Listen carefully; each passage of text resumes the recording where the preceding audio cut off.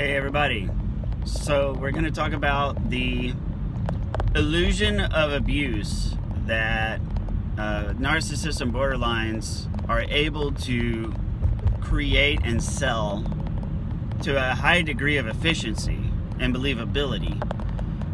If you've been in a relationship with a borderline or a narcissist, chances are good you've heard the accusation of how abusive you are, or they've told somebody else how abusive you are, or they've told the police how abusive you are, and people largely tend to believe them over you.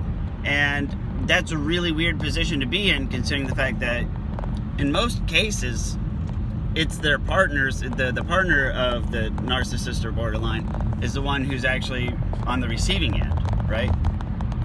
So how does this illusion actually work? I've done a lot of reading, a lot of research, and there's a lot of just anecdotal evidence that floats around that says it's because they're evil, they're pathological, they're sociopaths, and they're psychopaths, and they're just incredibly manipulative, and they know what they're doing, and all this stuff. And that is largely observable and largely true. But what causes it, like with me, I like to go like one level below the levels. and there are some underlying mechanics that cause this, that give them an edge and advantage, and it's probably not what you think. So to understand this, you have to understand what lies beneath the narcissistic personality disorder. In most cases, it's borderline personality disorder. So there's a borderline core that sits underneath narcissism. And I'm not going to go into borderline disorder because it's largely out of scope here. But what I want to mention is that borderlines have at their core a very, very permeating sense of self-inadequacy. I'm not good enough. They grew up being verbally chastised, verbally convinced that they're not worthy of love. There's more than one cause of it, okay? There's some genetic factors, environmental factors, those types of things. We're all products of our environment, right? So take that with you as well. But at the heart of it, with borderline personality disorder, when they're confronted with that sense of self-inadequacy, and I'll give the example of maybe a kid who is overweight, got teased a lot and bullied a lot because of his weight, grew into an adult, got slim, got healthy, got fit. The borderline side of that would be if he let himself go a little bit and got a quote dad bod, and got the dad belly, and somebody commented about it, he would go all the way back to that unpleasant point of time in his life where he was that fat kid being bullied, and it would probably hurt him a hell of a lot more than the typical person to hear something like, oh, I see you got a dad belly, right? To somebody who grew up skinny all their life, like me, I was a twig my entire life, still am. I've got a dad belly. I look like Sid the Sloth from Ice Age, right? So I don't mind that. It's funny to me. I look like I'm smuggling a basketball sometimes, right? But, it doesn't really bother me all that much. I've got 3 kids, a career. I don't really care. Who am I trying to impress? Nobody. But for people who have such a negative, visceral experience with things like weight, it would cut a lot deeper and cause a far worse emotional wound, we'll call it. All right? So where narcissistic personality disorder comes in on top of that is it's a very fragile coping mechanism. So with the borderline, if he just grows up and becomes healthy and normal looking, that's fine, but he doesn't really have any sort of built-in defensive mechanism against having to reconfront that pain, right? So the narcissistic equivalent of that would be if he had got fit, got healthy, and then was like, you know what? I can prevent myself from ever having to feel this bad again if I just work out and become a bodybuilder, and I become the strongest, ripped, most ripped, sexiest man alive. You know, then I'll never be fat again, and nobody could ever say anything bad about me again. And that's my protection, right? That's a lot of what lies in narcissistic personality disorder. That's when you see the narcissistic rage, when that defense structure, and it's very fragile, this defense, right?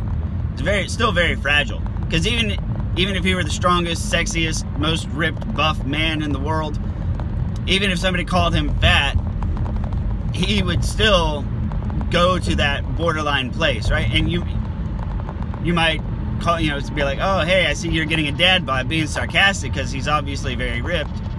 But if that makes it through that narcissistic defense, well, then he still feels that borderline self-inadequacy, and when that happens, they go into a complete psychological collapse, and it's very, very painful, right?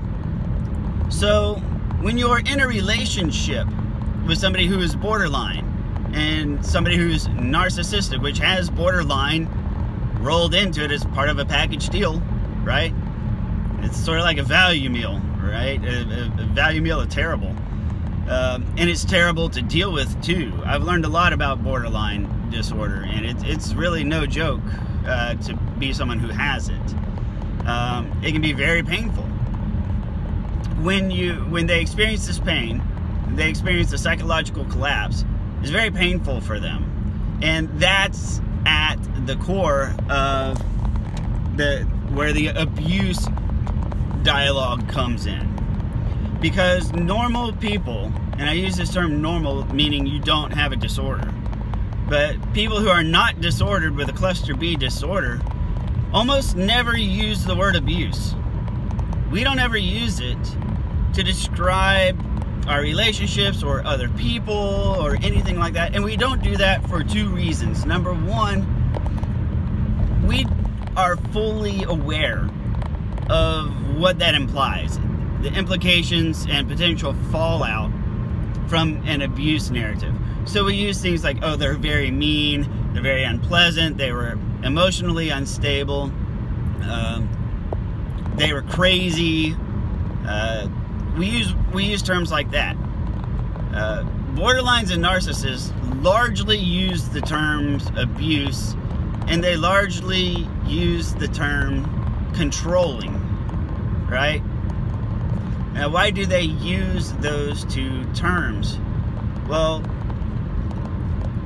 one of the things that makes them unafraid and so forward with using the term abuse is because of the victim mindset and the victim mentality that gets baked in to the disorder. See, because this is one of those things where when they feel that self-inadequacy, that comes from, that's rooted in abuse, right? That the whole genesis of that self-inadequacy comes from abusive behavior by adults and authority figures in childhood and early adulthood. And so that's how they have that association. So they have no qualms using the term abuse, because now it's just what it is they've felt this before as a child. They've determined that it was abuse when they were a child. Now they're an adult. You're obviously doing this, making them feel the same way as an adult did in their previous life. Therefore, you must be abusive too. So they really don't have any barriers to using the term. And it's an emotional sell, because they feel abused. And to them, that's their truth. And so it's even, this is becoming more and more well known. In Dr. Childress's book Foundations, he even mentions this, that narcissists and borderlines overuse the term abuse so much that now they're having to change their protocols in domestic situations and in mental health, professional environments, where when somebody's using the term abuse, they also have to check and consider whether or not the supposed victim is actually the abuser and has borderline personality disorder. Like, no joke. Like, if you go to a counselor or a therapist, the newer protocols are saying that if one of them is openly alleging abuse, there's a 50-50 chance that the victim actually has borderline personality disorder. Wow. You know, thank God that information's getting out there slowly but surely. But so that's how they're able to sell it. Because they do actually believe it, because they're feeling the same feelings that have hung around since childhood. And that's not your fault. That doesn't make you abusive. That means that they haven't integrated it and gotten over it. And so borderlines, like I said, they don't have any way of guarding and protecting against feeling that self-inadequacy. Narcissists kind of do, but it's still very fragile. And that's how you end up, that's what's, quote, behind the mask. When they pull the mask off, what's actually occurring is they've now felt that core self-inadequacy, and the mask coming off is actually a psychological collapse. And it is a full psychological collapse. To the point where when they're feeling hurt and when the world has crumbled around them, the priority is to rebuild a solidified world around them. They're rebuilding, and that is the priority. And they will reassemble their feelings and facts and reality and truth. They will restructure all of that to be able to come back from it and come up with a whole new understanding of the world, past, present, and future, that now stops the pain. And you can see this. This is why when you have indisputable facts of their bad behavior, they pivot, they dodge, they parry, they thrust. Like, they're nimbly, bimbly little shits. And it's like in the Matrix, you know, when they're dodging bullets and the agents are moving like super fast and blurry. That's the best special effect I got to recreate it. So this is my impression of the Matrix dodging bullets. That's what I got. But that's what they do mentally. And on the more narcissistic side of the spectrum, they even sort of take pride in their ability to do this. And it's kind of sort of like, why is this anything to brag about? I don't know. You know, that's what they got. That's their superpower. They can dodge culpability like an agent. So, you know, that's what they got. That's their talent. So I guess they got to be proud of it, anyways.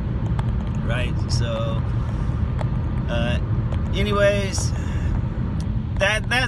That's really sort of what the what, where, how, when, why of this abuse narrative. And to them, it is very real. And you have to understand, a big part of what aids the pathological lying, the smear campaigns, etc., is the fact that to them it is very real, and they do really believe it. Granted, there are some that don't. I'm not saying this is not a one-size-fits-all thing. You know, everybody's different. But largely, we've all met somebody who lies so much they believe themselves, and somebody who just seems to have a superpower at lying and spinning the truth. That's why. So, it's them, it's their reality, and I'll leave you with this.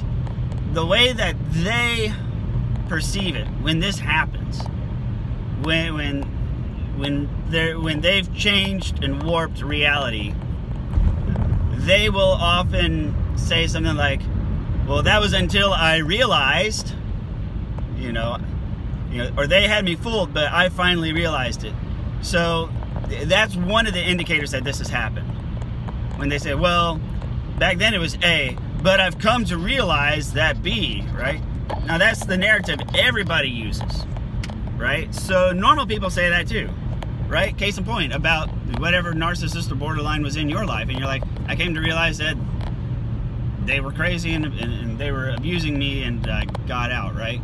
So these are the terms that everybody uses. You have to consider who it is saying these things. But you'll hear things like that where they say, I've come to realize blank, or they'll say, well, or they consider it an epiphany, or they consider it a change of opinion. They'll say, well, you know, I changed my mind, you know, I have the right to change my mind. So they look for statements like that. You say, whenever they say things like, or they'll put it back on you. They say, well, that's just your opinion, right? So it's like, yeah, it's just my opinion. What's your point? My opinion doesn't just suddenly change every time somebody says something hurtful to me. So that's what I got. Please like, comment, or share. Join the Facebook group. I've got, I think, 10 people right now. So I'm just going to start dropping the fact that there's a Facebook group called Narcissistectomy. I'm going to try and drop a link in the description. Doesn't always happen that way, but I'm very forgetful. So if there's not a link to the Facebook group, comment, say, hey, put a link to the Facebook group. And I'll put a link to the Facebook group. Because I deliver. You just got to remind me. Anyways, thank you very much. I'll see you on the next video.